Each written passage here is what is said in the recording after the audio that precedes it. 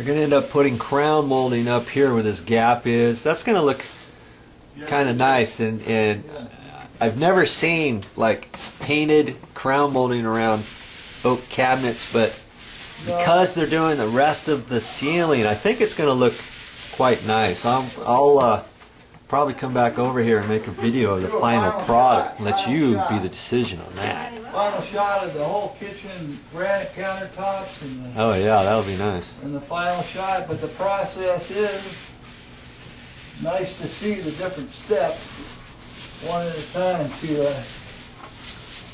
get the process done.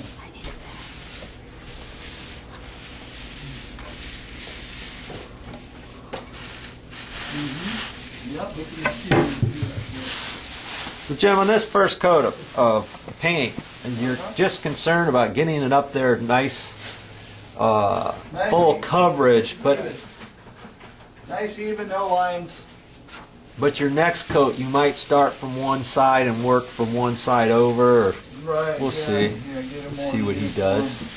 But basically, overlapping the roller marks, so you're rolling out the roller and not having a lot of excess paint on it. You probably haven't gotten one drip of paint off on you yet in your face, have you? Because you're using that lambskin roller. You'll still get it, depending. Yeah, sometimes it'll come off the edge, but you just gotta watch it and make sure when you roll out your roller on your roller screen, just get all the excess worked into it. Yeah. The roller. Then you're good to go. Oh, the inside shutters? Yeah. Oh. Rather than trying to dip your roller in there and not rolling it off on the roller screen, because as you're rolling it off on the roller screen, you're giving a nice even uniformity of paint over your roller cover. That's right. Exactly. 5% or something like that discount on your heating. That's why you need that roller cover and that grid strainer. And usually the best way to do that is in a 5-gallon bucket like that. 5-gallon bucket, yeah. You can get mini ones for a 1-gallon, but then you can't get your nice 9-inch paint roller cover in there. 9-inch roller cover more area one time, you know. You can. About 5 feet. You see, he's almost done with this ceiling area already. Yeah, we're making time.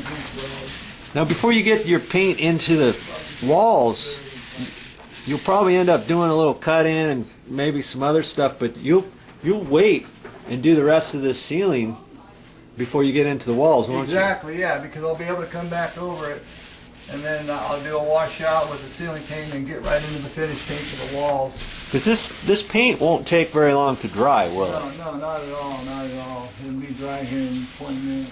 You're using an eggshell paint, and it's going to be dry in about 20 minutes. Yeah, on the walls, the eggshell. Depending on the temperature and that kind of stuff. Yeah, now, if this was semi-gloss, it might take a little bit longer. Yeah, it does, because when you do a double coat on semi-gloss, you've got a barrier. You sealed it with the semi-gloss, so it'll take a little longer to dry, because the drywall, the dry flat paint dries faster. Semi-gloss. Yeah. So It's just like ours. So you have 1, 2, 3, 4, 5, 6, 7, 8. You have 8 on that side. You have the center one down the middle. Split 4 ways. Yeah. Split 2 ways. So we're looking like we're covered pretty good here. He just got his light, looking up there and checking it out. You'll be able to see a little bit better without the bright light.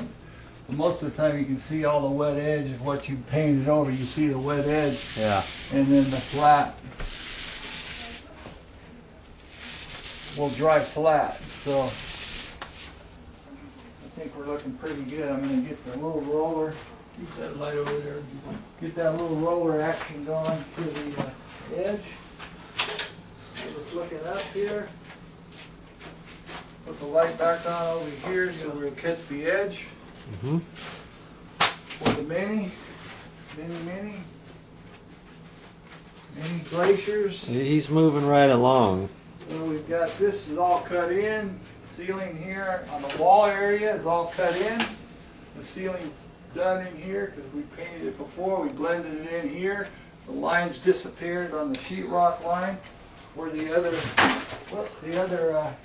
wall was. No paint in it, No no? paint on it. So we've got a little bit of area here that we're gonna cut in on top of the cabinets, and that'll be done. Oh yeah, we're making progress.